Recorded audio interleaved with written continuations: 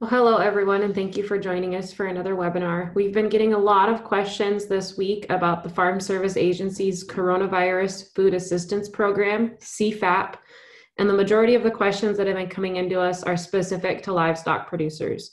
We recognize that Farm Service Agency has done a phenomenal job of rolling out tools and resources that help producers to navigate and understand this program. But we just wanted to jump on here today and take some time to kind of run through the application process and a review of the program as we understand it for the benefit of our livestock producers out there in Indian country and beyond.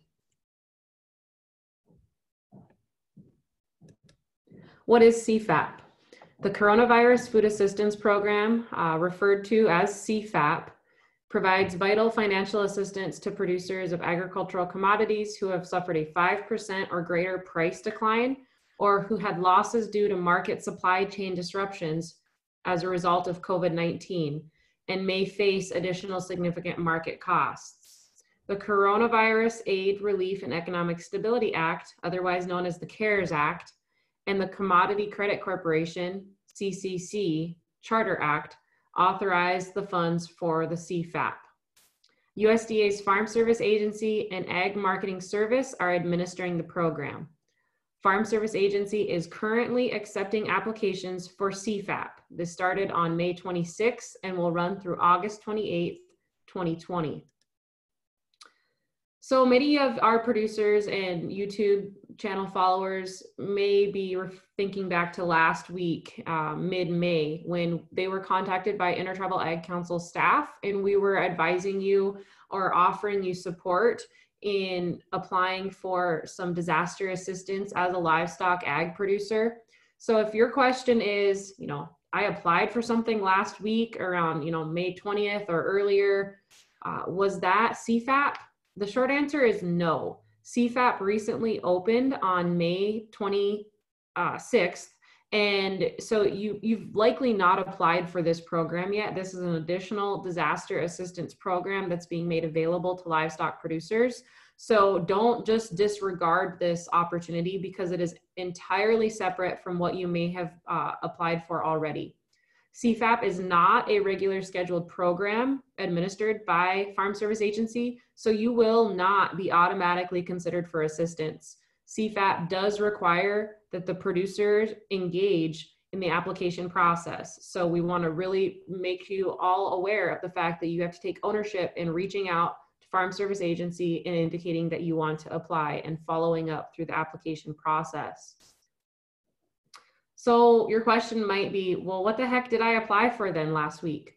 Last week, a lot of the efforts that we led here at the Intertribal Ag Council and throughout our technical assistance network was outreach to our producers, educating them on the Small Business Administration's Economic Impact Disaster Loan, also referred to as EIDL. This disaster assistance opportunity is attached to a $1,000 grant advance per each employee and has the potential for a loan to be offered to the ag producer at a 3.75% interest rate made payable over 30 years with 12 months of payment deferred. This application was online at the Small Business Administration's website. We do have a video on our YouTube channel, Indian Ag, where you can refer to how to walk through this application process. We also have this video available on our website, and you're always welcome to contact any of our staff here at the Intertribal Ag Council if you have questions specific to the SBA Economic Impact Disaster Loan, and we'll do the best that we can to help you. We do encourage you to also contact the SBA hotline. Their number is available online as well. So this week, what we're talking to you about is entirely separate than last week. This week, the Farm Service Agency opened up applications for the Coronavirus Food Assistance Program, CFAP. This program is designed to offset lost revenue on livestock sold from January 15th to April 15th, 2020. This program also offers a per head payment to producers based on their highest inventory of livestock owned between April 15th and May 14th, 2020. This video that you're currently watching will talk to livestock producers about the CFAP application process. Who's eligible for CFAP? Eligible producers are of specified agricultural commodities who have suffered a 5% or greater price decline as a result of the COVID-19 pandemic and who face substantial marketing costs for inventories. They are going to be eligible for CFAP payments through an application process, all right? The specified commodities include certain specialty crops, non-specialty crops, wool, dairy, and livestock.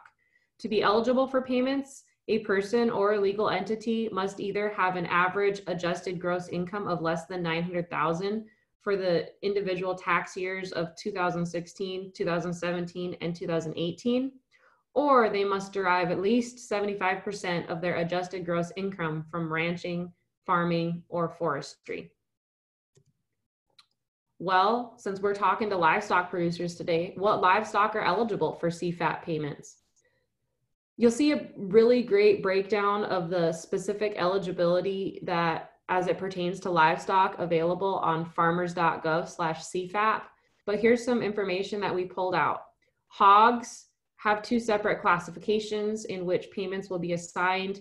Cattle have several different classifications, and sheep have 1. We'll get into these a little more in depth here as we walk through some livestock producer scenarios. So now just a quick review of the timeline for the CFAP application period. Around May 19th was the announcement that the Coronavirus Food Assistance Program was going to be rolled out and it was going to be able to reach some livestock producers. May 26, 2020, the CFAP application opened, and August 28th is when the CFAP applications close. So recognize that we are encouraging you to apply as soon as you can, but don't feel stress about this. You don't have to get it done immediately, as soon as possible. Get it done by the end of the day. Take some time, get your receipts gathered, make sure you have all of the appropriate documentation about your inventories, and submit one application that is clean, that has all of the information included, so that it expedites the processing of the application at the Farm Service Agency office. You have until August 28th. We don't encourage you to wait until then, but you do have that long to apply. Now let's talk a little bit more specifically about the timeline of the CFAP payments that will be calculated alongside of the applications which the producers are going to be submitting. So CFAP has 2 separate payments. One is payment calculations based on actual sales of livestock that were owned by January 15th, 2020 and sold before April 15th, 2020. You will see this timeline in green here on the screen. CFAP payment calculations will also be based on the highest inventory of livestock that were owned between April 16th, sorry, that should say 2020, and May 14th, 2020. So what you will notice here is it's these 2 timeframes in purple. Again, it is April 16th, 2020 through May 14th, 2020. I do have a typo. It is not 2014, it is 2020. Here you will see that I have the timelines correct. So how do you prepare for the application? Well, first you should gather your sales receipts for any agricultural products which you sold between the window of January 15th to April 15th, 2020. This qualifies for a CARES Act payment. Secondly, you will want to gather inventory information for any on-hand inventory or livestock that you had for April 16th, 2020 to May 14th, 2020. All eligible agricultural producers will qualify for a payment based on their highest on-hand inventory during this time frame through a CCC payment. Next, you'll want to begin your application. The Farm Service Agency's farmers.gov/CFAP website has some phenomenal resources that will walk you through some different documentations and forms that you can utilize to prepare your application. We also encourage you to contact the FSA office directly after you have reviewed that website, or reach out to us here at the Intertribal Ag Council, and a technical assistance specialist would be incredibly happy to assist you with some of the paperwork. Please recognize that your individual Farm Service Agency farm profile may need some additional paperwork so that you're up to date in order to get qualified and applied for the CFAP application. So what are the payments?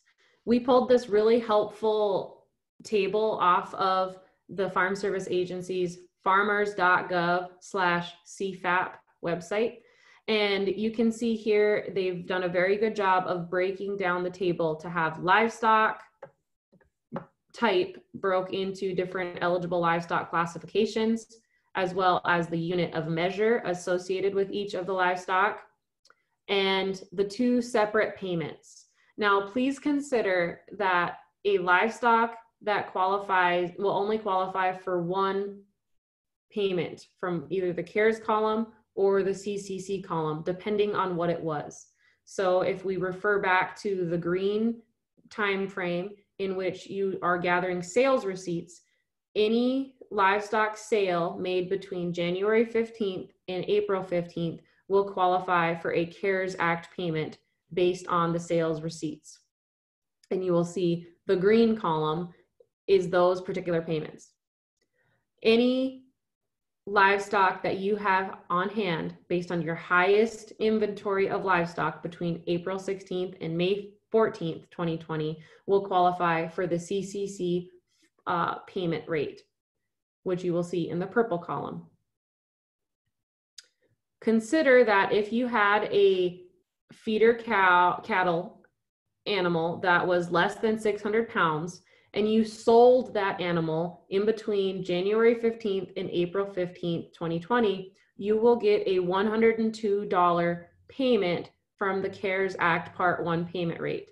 You will not qualify for the $33 CCC Part 2 payment rate because that animal was sold prior to April 16th and was not in your inventory in the April 16th and May 14th timeframe. Now, if you were to have a pig that weighed less than 120 pounds that you did not sell during the January 15th to April 15th timeframe, but you did have one on hand between April 16th and May 14th, you would receive the $17 payment for that animal, but not the $28 payment because you did not sell that animal during the designated time frame. So we designed some scenarios here that just create random producer profiles that we want to try to help think through some of the application process. And we did utilize the CFAP payment calculator and AD 3114 generator provided by Farm Service Agency. So Rancher Joe sold 25 steer calves weighing 750 pounds on January 20th, 2020 at the local livestock auction. On March 10th, 2020, Rancher Joe had a 450-pound calf that he decided to sell private treaty. When he was done calving on April 15th, Rancher Joe loaded up all of his open cows and sold them at the livestock auction market. Rancher Joe worked all of his cattle on May 10th, 2020 before moving them out to summer pasture. On this day, Rancher Joe had 130 cows that had 130 calves at their side. He had 24 replacement heifers that he would be breeding for the first time this summer. He had 6 breeding bulls in a separate pasture.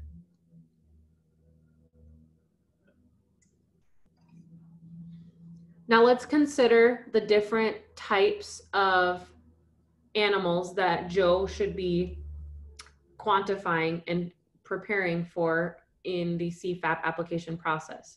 In green, I have highlighted the animals that Rancher Joe sold between January 15th and April 14th, 2020. These animals qualify for a CARES Payment Act. I've also highlighted in purple the animals that Rancher Joe had on hand at his highest inventory between April 16th and May 14th, 2020. Now, how does this plug into the cow-calf producer's CFAP application?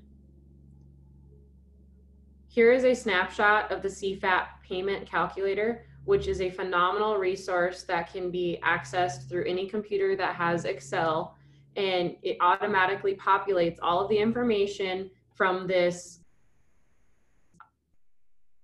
spreadsheet into the application, which you will turn into Farm Service Agency.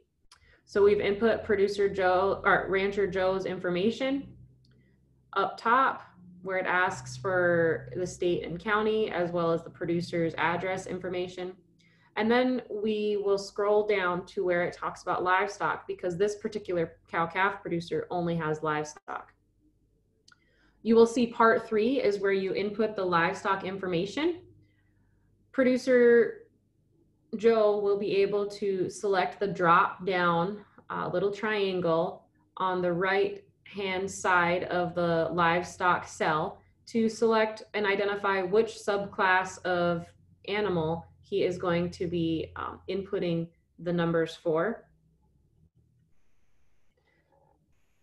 So producer Joe had 25 feeder cattle that were 600 pounds or more, which he sold on January 20th. So he fills in the drop down selection menu from the first column on the left that is yellow, and the calculator automatically populates the answers and calculates out the amounts that go in all of the cells that are colored white. The yellow cells are the ones that the producer needs to fill out, and the white cells are the ones that will automatically populate by the FSA's CFAP payment calculator. So here is Rancher Joe's fully completed CFAP payment calculator. So you will notice that he had 600 pounds or more of feeder cattle. There's 25 of them that sold on January 20th. That is in line 1. There was one animal that was less than 600 pounds, which he sold on March 10th. That fits here, line 2. And then we have all other cattle. He had 10 open cows that he sold on April 5th, which still fits here in the sales of owned inventory and any offspring from owned inventory column. And now he needs to account for the animals that he had on hand between April 16th and May 14th. Rancher Joe had 130 cows, 130 calves, 24 cows that were going to be replacement heifers, or that are replacement heifers, and 6 breeding bulls, all on May 10th, which was the highest inventory which he owned between April 16th and May 14th, 2020. Now, for simplicity's sake, I would recognize that Farm Service Agency would probably want these columns all to be taken down to one listing of all other cattle for highest inventory owned. But we broke them out here in this demonstration to show you the ways in which you would want to capture a count on the animals that are going to be considered in your CFAP application. Now, another thing to point out here on the CFAP application calculator is that you'll notice to the right-hand side, there's this 80% estimated CARES gross payment, 80% estimated CCC gross payment, 80% estimated total CARES and CCC gross payment. So Farm Service Agency is currently accepting applications for CFAP, and based on your applications, they will be reviewed and approved, and payments will happen in how we understand it, 2 separate chunks. First, there will be the 80% payment, which is based on 80% of your approved application, and then the 20% will follow if funds are available. Scenario 2 walks us through a sheep producer named Rancher Jessica. Rancher Jessica did not sell any livestock between January 15th and April 15th, 2020. Rancher Jessica sold 23 head of yearling lambs on April 20th, 2020. After selling the yearling lambs, Rancher Jessica still had 94 yearling lambs on the ranch. She also had 100 sheep that were born in 2018 and 2019 in a separate pasture on the ranch, and 80 sheep that were born before 2018 on the ranch. Rancher Jessica also had 4 rams that were born in 2018 and 2019, and 8 rams that were born before 2018. Now, the reason that we've taken some time to explain when some of these sheep were born and why that matters is the CFAP application eligibility classes do have some designation of age when it comes to sheep. So Rancher Jessica did not sell any livestock between January 15th and April 15th, 2020. That means that she does not need to provide any sales receipts because she is not claiming any CFAP payments for livestock sold between that period. However, Rancher Jessica sold 23 head of yearling lambs. 94 yearling lambs were still on the ranch on April 20th, and 100 sheep that were born in 2018 and 2019 were still on the ranch on April 20th. Additionally, Rancher Jessica also had 4 rams that were born in 2018 and 2019 on the ranch on April 20th. Now, these numbers in purple would contribute to the highest inventory of on-hand eligible livestock, which Jessica will need to consider in her CFAP application. Jessica also had some older sheep that were born before 2018 on the ranch, and older rams that were born before 2018 on the ranch. And these animals do not fit within the eligible classifications of livestock as a sheep producer. So what is in red are the livestock that she will not be able to request payment for in the CFAP application. So let's start to plug in sheep producer Jessica's scenario here in the CFAP calculator. We've input her personal information up towards the top. And we've again scrolled down to part 3 where there's the livestock information. Here you will see that this calculator accepts formulas. If you're familiar with doing CFAP formula or Excel spreadsheet formulas, you can go in there and you can indicate that Rancher Jessica had no animals sold between January 15th, 2020 and April 15th, 2020. But she did have a couple groups of animals that were in her highest inventory between April 16th and May 14th, which she's going to account for in her second line here on the CFAP application, part 3, livestock information area. The third line here accounts for the 4 rams that were less than 2 years of age on the ranch on April 20th. Remember, in red over to the right, you will see that there were 80 sheep over 2 years of age and 8 rams over 2 years of age, which do not meet the eligible livestock classifications for the CFAP payments. Therefore, Rancher Jessica would not include them on the CFAP application. What she did include on the application is a total of the sheep that are less than 2 years of age, lambs and yearlings less than 2 years of age, as well as the rams that were less than 2 years of age. And she has them kind of consolidated there on the application. Then the AD 3114 will need to be filled out. Now the CFAP calculator, which we used for Rancher Joe and Rancher Jessica, do a phenomenal job of actually generating this form for you if you're familiar with using Excel spreadsheets.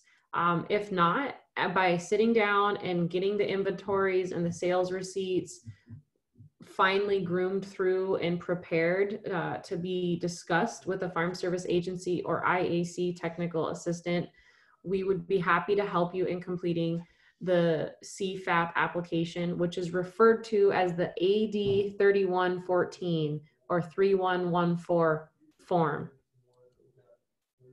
If you have any questions, please reach out to us today. We are more than happy to accept any sort of questions and offer help to anybody and everybody. We look forward to seeing our livestock producers taking advantage in their opportunity to go ahead and apply for this program. We recognize that this application is open all the way through to August 28th, but we really do encourage you to get your application in as soon as you can so that it can be considered as soon as possible, and that we give our Farm Service Agency friends some time to work through all of the application review and administering processes. Again, you can watch more videos that will help you to understand the different disaster loan assistance programs that are available at www.indianag.org, or you can follow our YouTube channel. Everybody stay safe out there, stay healthy, and if there's any way at all that we can help, please do not hesitate to reach out.